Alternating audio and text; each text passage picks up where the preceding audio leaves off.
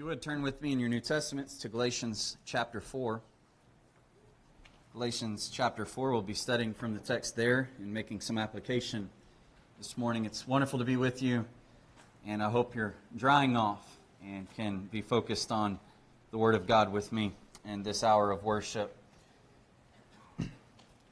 We're to be strong and courageous, and the fact that God has redeemed us and made us a part of His family is everything we need to find strength and courage to battle against the most daunting and powerful foe we have, Satan himself.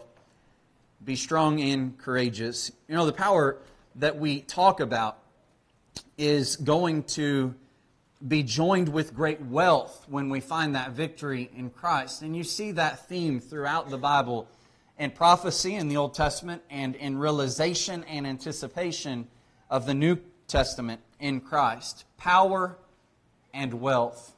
All the power and all the wealth concerning spiritual things are found in Christ Jesus.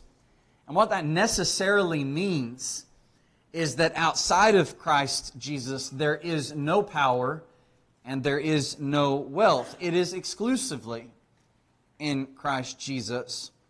Christians are those who have tasted that the Lord is gracious. 1 Peter 2 and verse 3 says, if you've done that, then you ought to, as newborn babes, desire the pure milk of the Word, that you may grow thereby. You find power in that Word.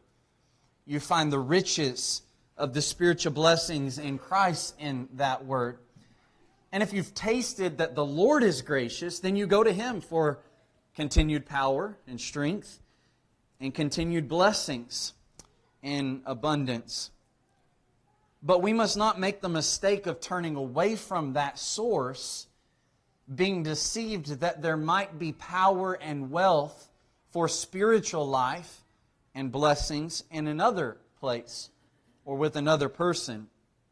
So with that comes the understanding that in Christ has to do with a spiritual location, ultimately in the law of Christ, in the gospel of Christ. What He's revealed to us is what we must go to be in Him and to find that power and wealth. All other doctrine, all other churches, all other people will fail to give us the strength we need to prevail and find victory, and therefore will fail to present us with spiritual blessings and treasure.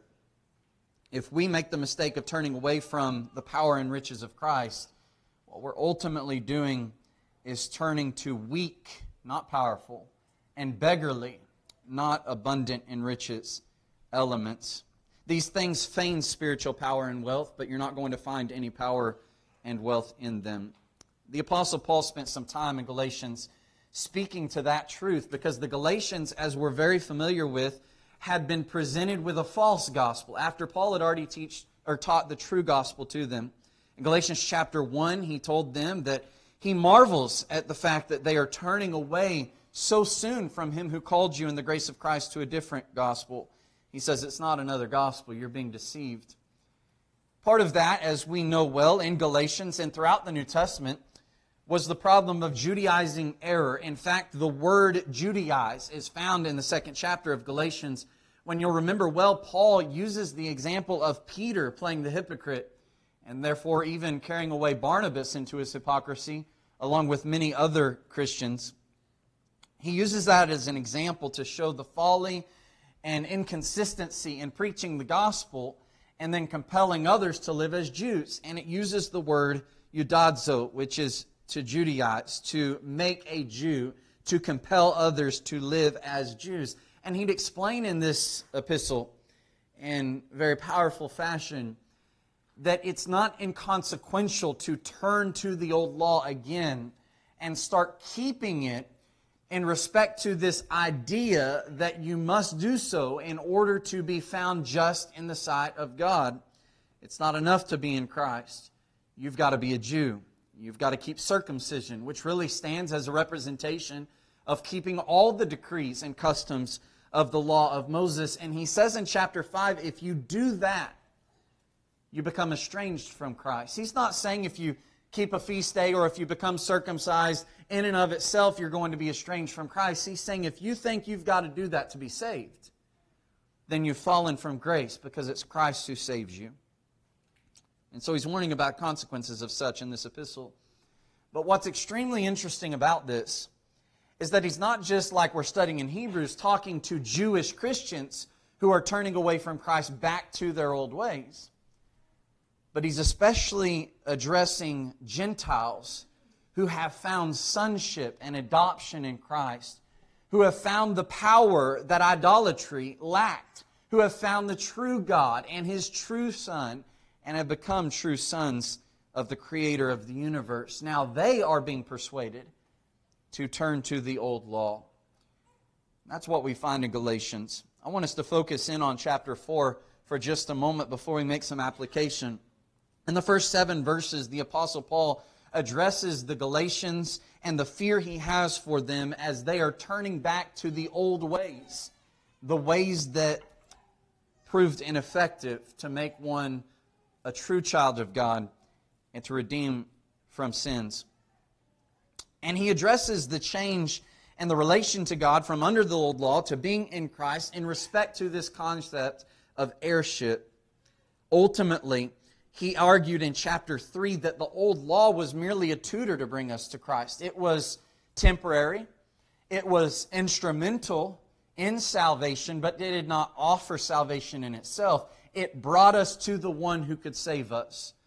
And you're justified by faith in Him. He ended chapter 3 with saying, you are all sons of God through faith in Christ Jesus. And he explained the way that by faith you are sons of God in Christ Jesus is that you were baptized into Christ and have put on Christ. Baptism is essential to salvation. And you were baptized into Christ. And so chapter 4, after he says, if you're sons, then you are heirs according to the promise in chapter 3:29. Chapter 4 continues with that concept of being sons, heirs to an inheritance. And he argues with the vast difference and inferiority of being under the old law as to being in Christ under this new law, with this idea of being an heir as a minor and being an heir in the majority, or one who has grown and no longer under guardians and stewards. So he explains in verse 1, now I say that the heir, as long as he is a child, does not differ at all from a slave, though he is master of all, but is under guardians and stewards until the time appointed by the Father. And so slaves and servants were often included in the conversation of a household. And he's saying, you're a son, but under the old law, you're no different than a slave because you're under the guardians and stewards. And so a slave is a part of that household, but he has no inheritance.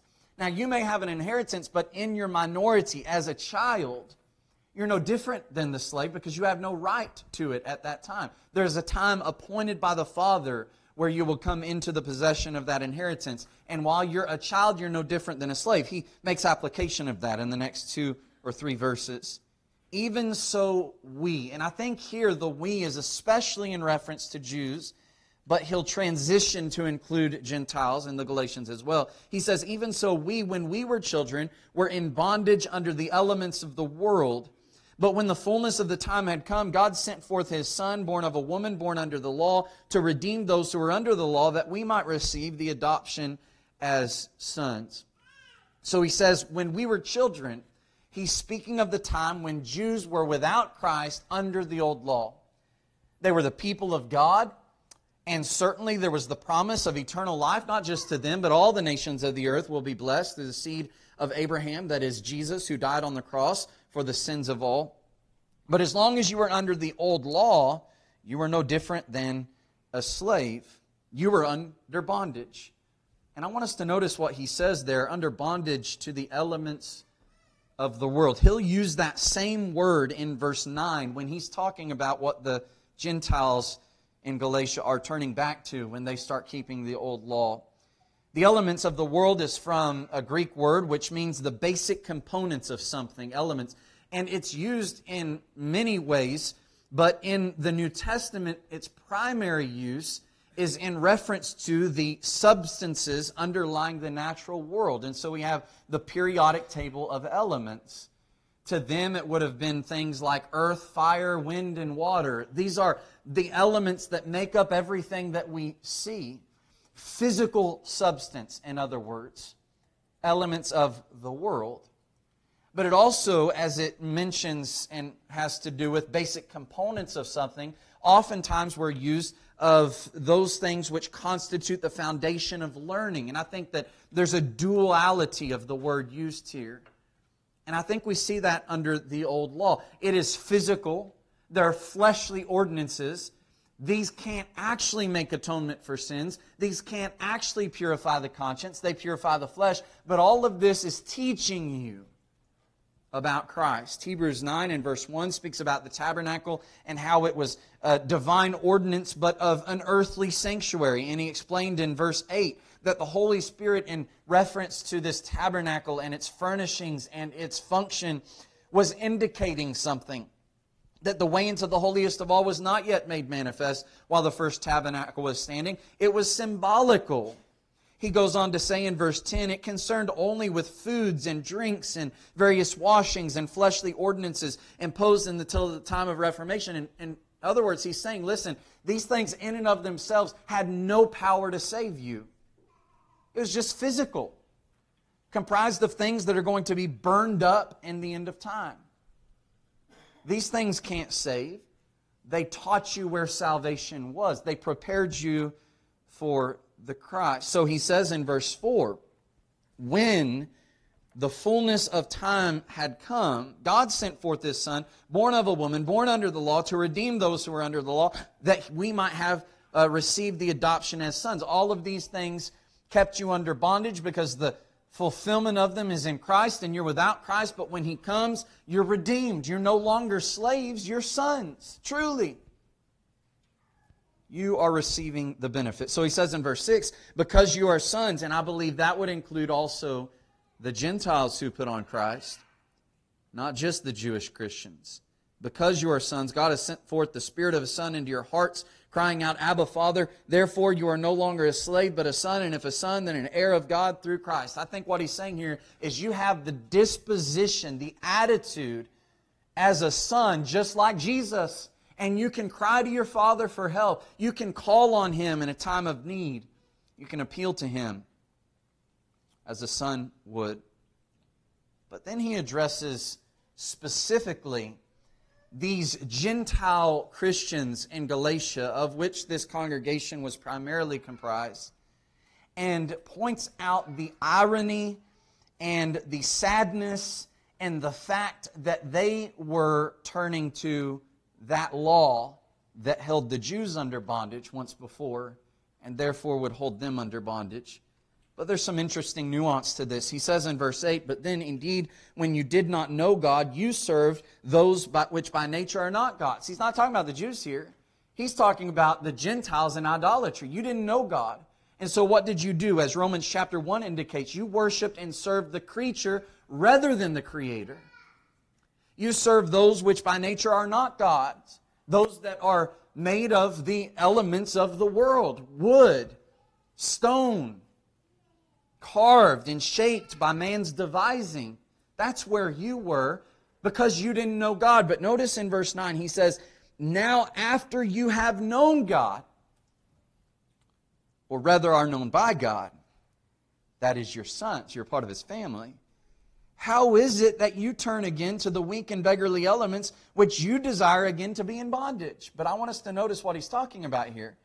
In verse 10, you observe days, months, seasons, and years, and I'm afraid for you lest I have labored for you in vain. The weak and beggarly elements he's talking about that they're turning to are the customs of the law of Moses. But I want you to notice what he says there. He says, how is it that you turn again? They weren't under the old law previously.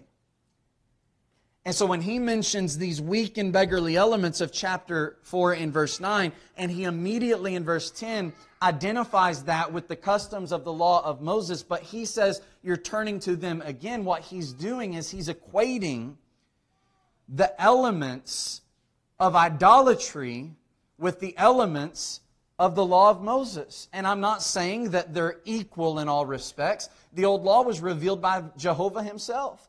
The old law is perfect, converting the soul, Psalm 19 says. But here's how it's extremely similar to idolatry and those customs, those observations, those feasts, those services, and those temples. It was physical.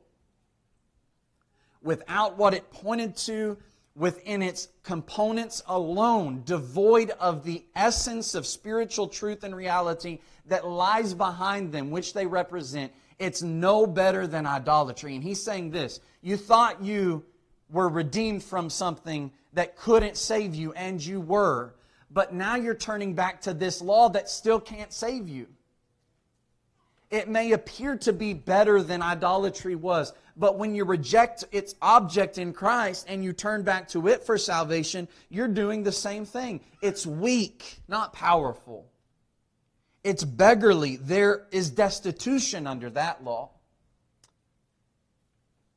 It can't save you. There's no spiritual value back there. And I want you to notice that he says he's surprised by this because now, verse 9, after you have known God, you're doing this.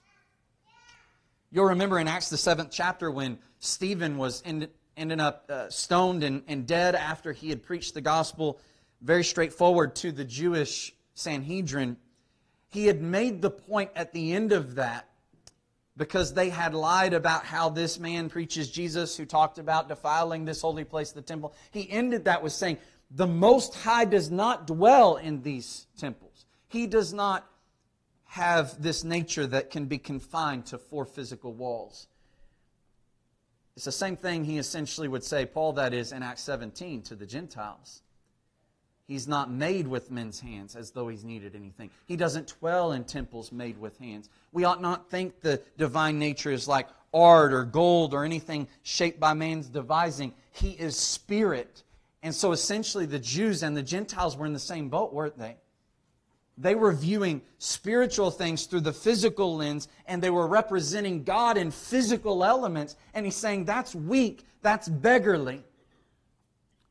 And turning back to the law of Moses is no better than turning back to idolatry. It's no better. He says, I fear lest I have labored for you in vain. So this is what his plea is in verse 12. He says, I urge you, brethren, to become like me, for I became like you. You have not injured me at all, he says.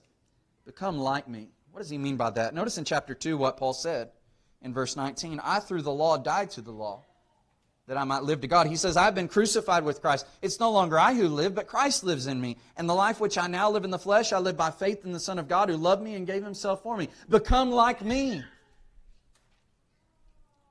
He says, and this is ironic, I became like you. Remember in 1 Corinthians chapter 9, when he's talking about how much he loves God and His law, and he loves souls that God is trying to save through the law of Christ, he says, because of that, I have become all things to all men. To what extent, Paul? To those who are without law, that is the law of Moses, I have become as one who is without law. He says, not being without law toward God, but under law toward Christ. But he's saying, listen, when I went to the world as a Jew to preach the gospel to Gentiles, I did not bind the law of Moses on them.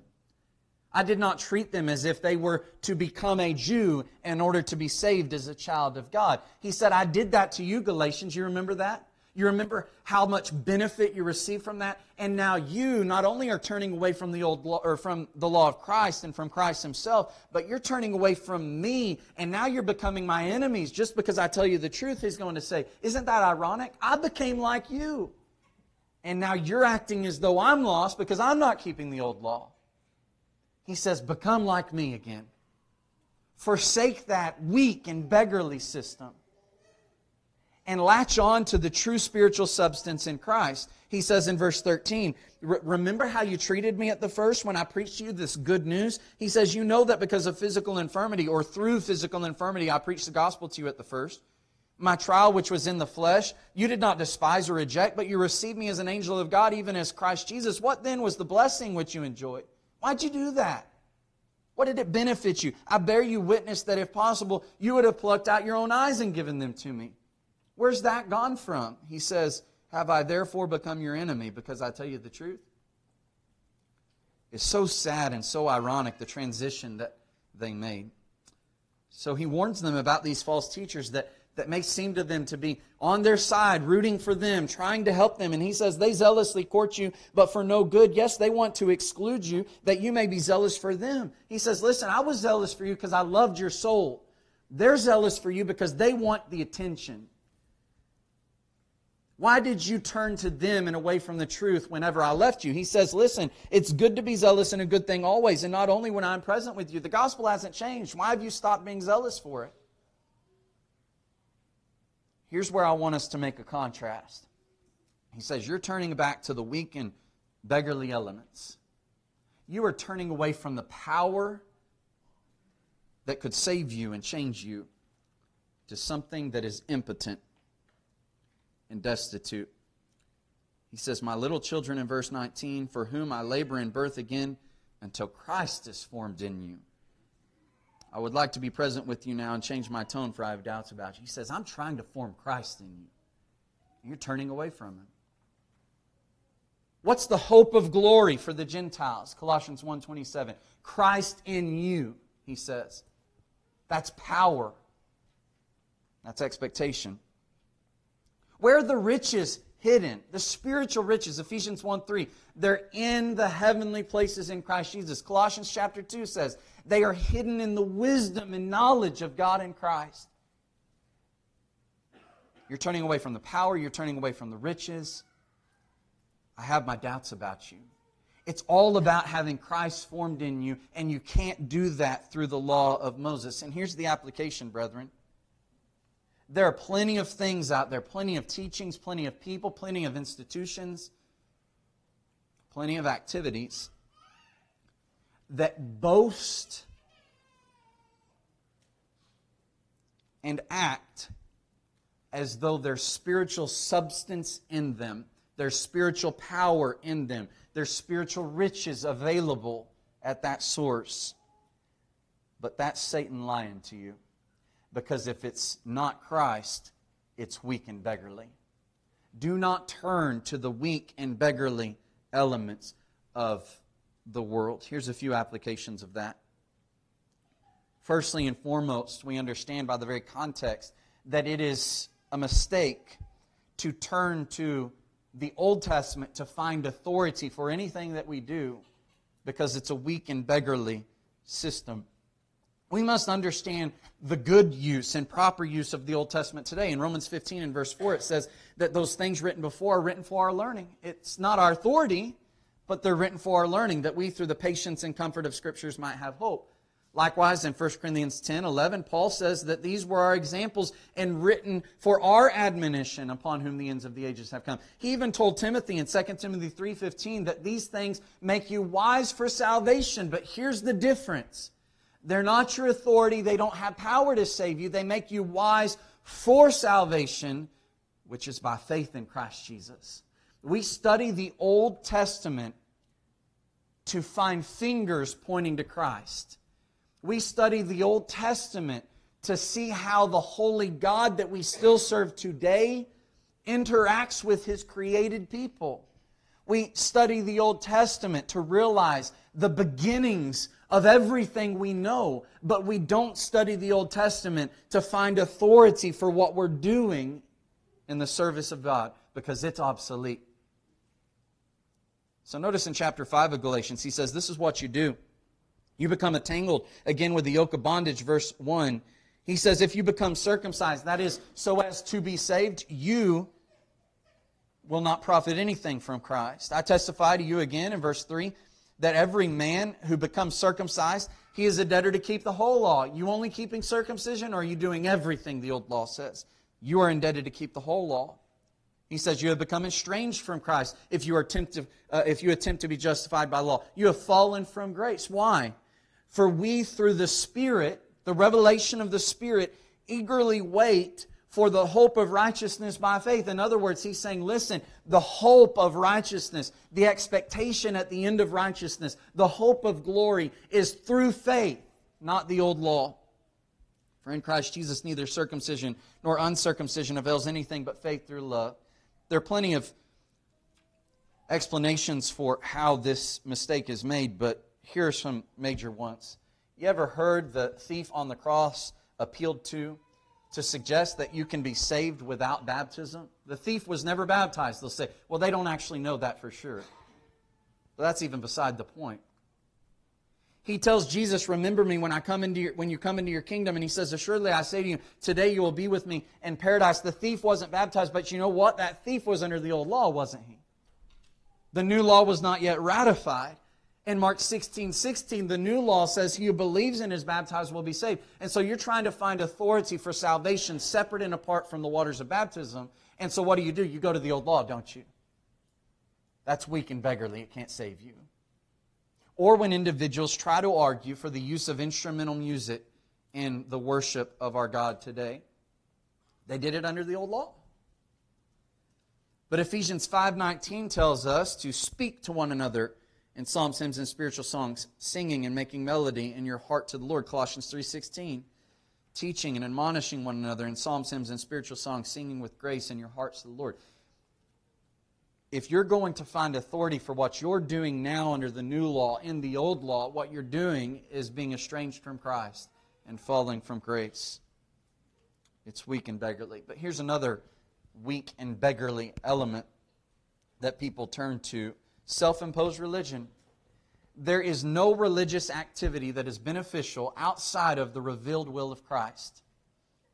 Someone says, you know, I'm spiritual, but I'm not religious, because religion somehow has become a bad word in today's day and age.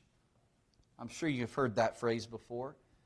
But in James 1, it talks about a pure and undefiled religion. The very Bible tells us that there is a pure and undefiled religion. Religion is not a bad thing. It just means rendering obeisance to divinity, to serve and fear God, to do Him service. But religion that is self-imposed, I made it up, no matter how spiritual it may feel or how spiritual it may seem, it is weak and beggarly. James chapter 1 and verse 19 tells us, be swift to hear, slow to speak, and slow to wrath, for the wrath of man does not produce the righteousness of God. He's talking about being swift to hear God's word and slow to speak against it. In James chapter 2 and verse 26, if anyone among you thinks he's religious, but he doesn't bridle his own tongue, he deceives his own heart. His religion is useless. If you speak out against the will of God in Christ and say, I know that He said to do it this way, but I want to do it this way, your religion is useless. He says pure and undefiled religion before God the Father is this: in part, visit orphans and widows in their trouble and keep oneself unspotted from the world. There's plenty of thought and activity by people claiming to be Christians that at first glance or first hearing may seem spiritual or spiritually minded. But if we start vetting it, like we'll talk about in the next hour with our sermon from 1 John 4, if we start vetting it and realizing that it's not actually of Christ, then it doesn't matter how spiritual it may seem or feel and how convinced those people are who are propagating it. It's weak and it's beggarly. I'll give you an example over in the book of Colossians chapter 2, where he's talking about keeping the old law, but also mixed with other concepts that seem very strange. He says in verse 18 of Colossians 2, let no one cheat you of your reward, taking delight in false humility and worship of angels, intruding in things which he has not seen or seen, depending on your translation, vainly puffed up by his fleshly mind. That sounds spiritual, isn't it? He's talking about either worshiping angels or imitating how angels worship. He's talking about asceticism. You're not arrogant, but you're humble enough to go without certain things. That sounds pretty good, doesn't it? Sounds spiritual, doesn't it? He talks about even keeping festivals or new moons or Sabbaths, but he says this is all from a fleshly mind. Why is it from a fleshly mind, even though it sounds so spiritual? He's not talking about eating hot dogs and hamburgers and pizzas like we see even today. He's talking about some spiritual contexts and concepts. But it's fleshly because it's not from Christ. He says in verse 19, not holding fast to the head, from whom all the body, nourished and knit together by what the joints and ligaments grows with the increase that is from God. Notice he continues this thought. If you died with Christ from the basic principles of the world, that's the same words used in Galatians chapter 4. Why, as though living in the world, do you subject yourself to regulations? Don't touch or taste or handle. These all concern things which perish with the using according to the commandments and doctrines of men. These things, notice, indeed have an appearance of wisdom and self-imposed religion and false humility, neglect of the body, but are of no value against the indulgence of the flesh. He's saying if you want to get to heaven, if you want to conquer sin in the flesh, these things won't cut it. Why? Because they're self-imposed religion. They're self-made religion, maybe your translation says. One definition given is idiosyncratic religion. So it's very peculiar to the individual. Have you ever heard of someone saying, my relationship with Jesus is very personal. It may look different than yours. It says that's actually not from God. That won't cut it. And so we're filled with that around us, aren't we? Our friends at work and school, they talk about religion and they talk about being spiritually minded and they talk about Christ in all of these kinds of ways. They talk about rituals and the tradition of their denomination or their family. They talk about the play that's going to be put on that Sunday, maybe around Christmas or Easter. They talk about the praise bands that they love so much. Maybe they talk about having visions and dreams. They certainly refer to their creeds and doctrines of men. They talk about evangelism in a very market-driven way that's crept into the church. We're going to attract people to Christ through a carnival. And it sounds great. It sounds like a spiritual goal. But he says if it's self-made religion, it's weak and beggarly because it's of the elements of the world. I'll tell you another thing that we need to be on guard about, and that's emotionalism. Not emotions, emotionalism. Ism manifests that it's a system of living and in this way of spiritual vitality, that I get life spiritually or fellowship with God, I grow closer to Him with the heightened sense of emotions. It's one thing to have emotions. It's another thing to suggest that the emotions are substantive. And here's a false syllogism for you. Emotions are created by God. That's true. Someone says, therefore, if I'm emotional about a spiritual experience, then my strong emotions are proof that I have fellowship with God, that I'm drawing near to Him. But that's not how it works. Emotions in and of themselves do not save. They do not have a function in and of themselves. They have a function when they are coming from the information that is true in Christ. You know, in James 2 and verse 19, he says, even the demons believe and they tremble. That's emotions, strong emotions. But he's saying they're not saved.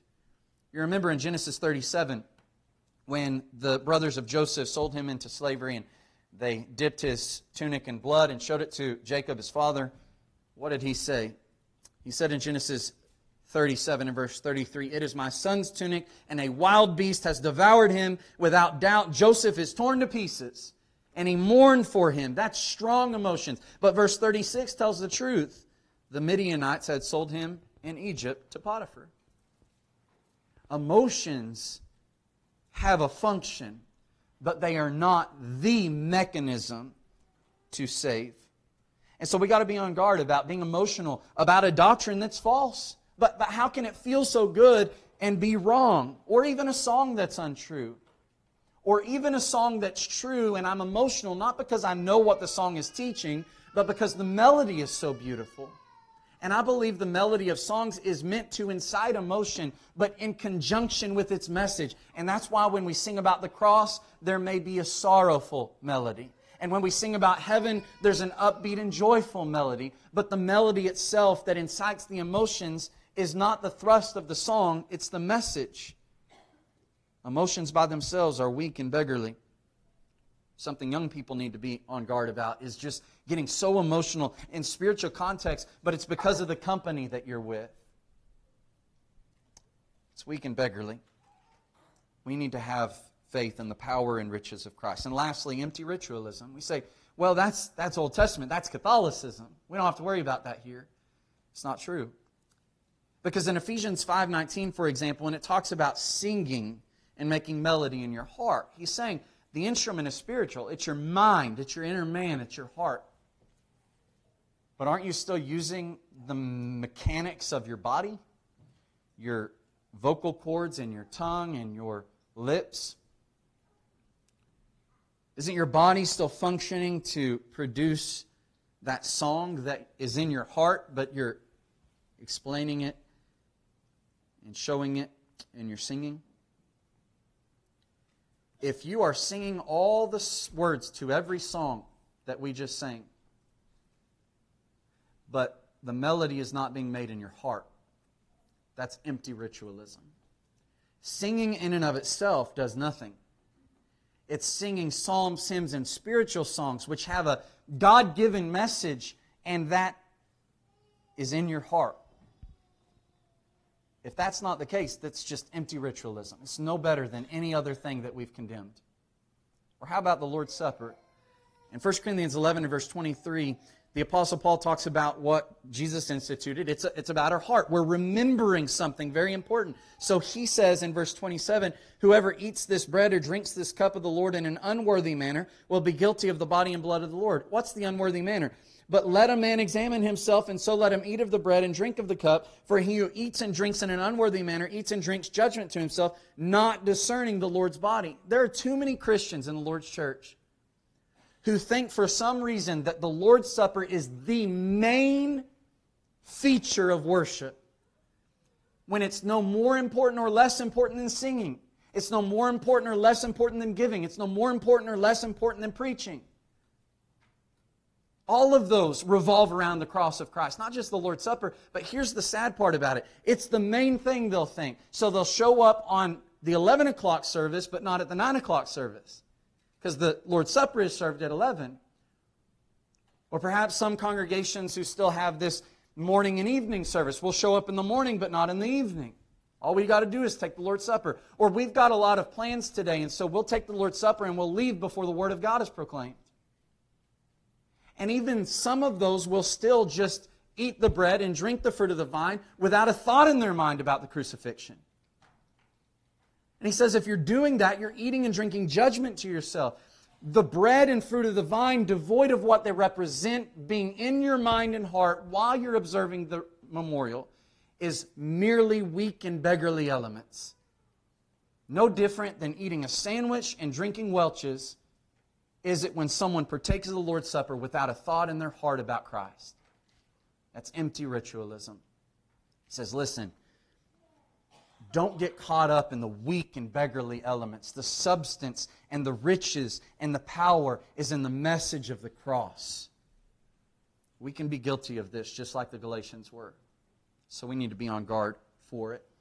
I want to tell you, if your faith, your religion, your spiritual practices and activity is reduced down to the elements of the world, then you don't know how deprived you are spiritually. Come and find the power and wealth in Christ, and make sure you stay there. Before we dismiss to our classes, we're going to be led in a word of closing prayer.